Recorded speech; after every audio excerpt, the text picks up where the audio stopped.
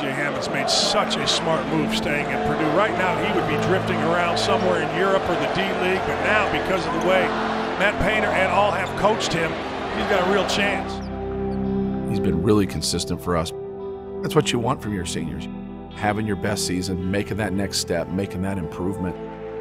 It's so important to keep making strides. A lot of times people talk about adding something to your game. He's really just kind of gotten better at what he does. I think it kind of shows you averaging, 15 and 8, 2.5 blocks a game. It's my last year, so, just trying to bring it every game. My mindset is just keep trying to get blocks, really. Hammons, that's his 7th block of this game. I feel like I got the timing down pretty well. When I do get the chance, I do take advantage of a lot of blocks, yeah. Great block by Hammons again. Well, just having that presence, not even, getting the blocks, just being there and people thinking about him. He's done a really good job of just kind of patrolling the paint for us, being that anchor and being that last backline help. Other than that, I would say get the rebounds. I don't know, that's something where I kind of struggled most of my 4 years, so I've been just trying to rebound a little more just to show I know I can rebound. Look at him grab this rebound. He's got a shoe in one hand, and he's got the ball in his left hand. He's always been a guy that will go get the ball, which is a great thing, but doing a little bit better job boxing out. He's just giving more energy to it. Hammons with a double-double now, the 23rd of Hammons' career, which leads all active players in the Big Ten. He's also rebounded late in games. He's gotten some key rebounds for us. It's been real fun with the team I got this year. I feel like our team we can beat pretty much anybody in the Big Ten.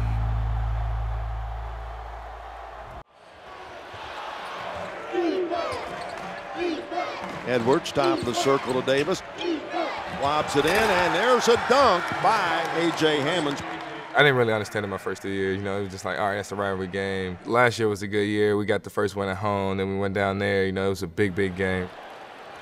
It'll be Hammons at the line, 1-1 with 4 seconds left in the game. Just knocking down those free throws in that kind of environment, it was big. This is the big one. Biggest shot of his career. It is up. It is good. He hit it. Game is over. The Boilermakers win at Bloomington, 67-63. We'll see you next year. All right, see you next year. You'll be back.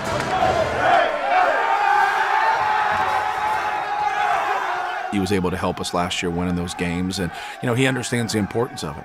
He understands that. He understands the in-state rivalry, and he gets up for these games. It means a lot more now just because you have 2 teams ranked in the top 25. A lot of times Indiana and Purdue have been, one's been up, the other one's been down, and vice versa. Having both teams in the top 25, I think it means a lot more. Well, it's difficult to play there no matter the circumstances, so I think having a late game on Saturday is going to be crazy. It's Indiana and Purdue. The rivalry renewed here tonight at Assembly Hall. Me and Yogi play on the same AU team, so every time I go down to IU, I always just talk to him. Yeah, you about to get another L. Hey, it's gonna take everybody wearing black and gold, man. Let's go. Hey, us against 17,000 right here, man. You gotta go out there and play hard as you can, man. It is our last time, so I'm trying to leave with the win.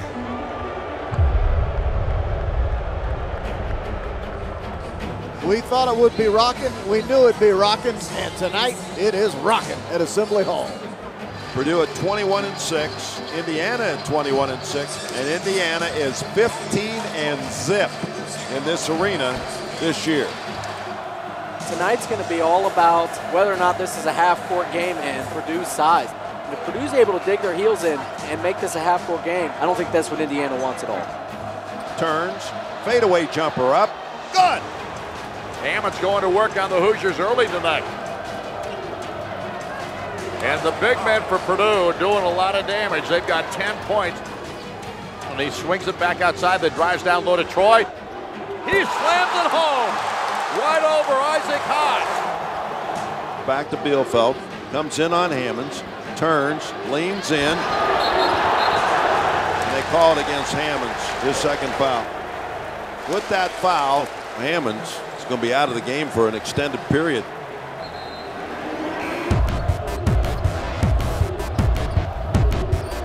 Klein drives on Hartman, throws it back outside, threw it away. Yogi picks it up. Yogi slows, let's go a three. Yeah! So dangerous are the Indiana Hoosiers. They can fill it up in a hurry, and they're doing it tonight. Troy Williams steals it, takes it inside, and he slams it with the left hand. Purdue needs a timeout. As Indiana's played a near perfect first half. Knocked away by Bryant, picked up by Nigo to Troy Williams, takes it in, lays it up, and scores!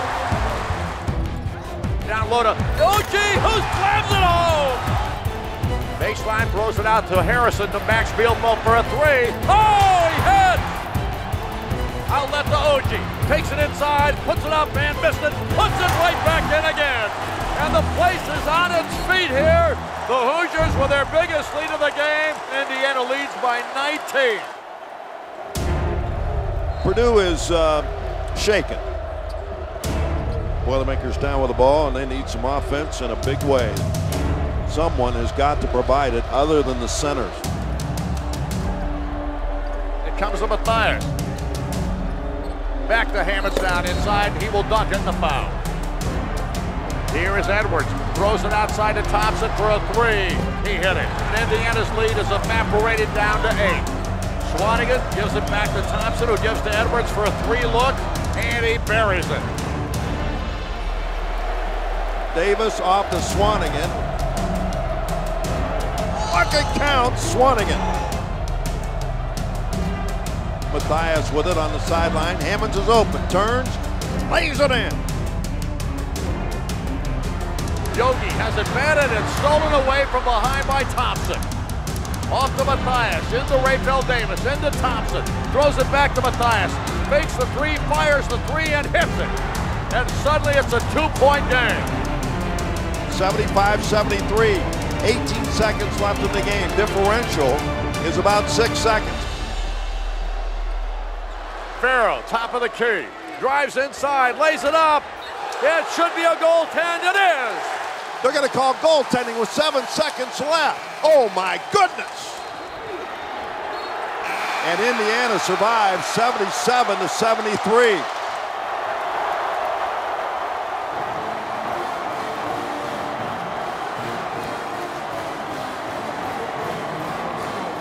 If we take care of the basketball, we have a chance. And we had a chance tonight, and we didn't take care of the basketball. I told our guys, each guy's got to be about a possession better, and they got to do a better job. I like our group, but I thought Indiana was a little bit tougher, and I thought they were a little bit better today.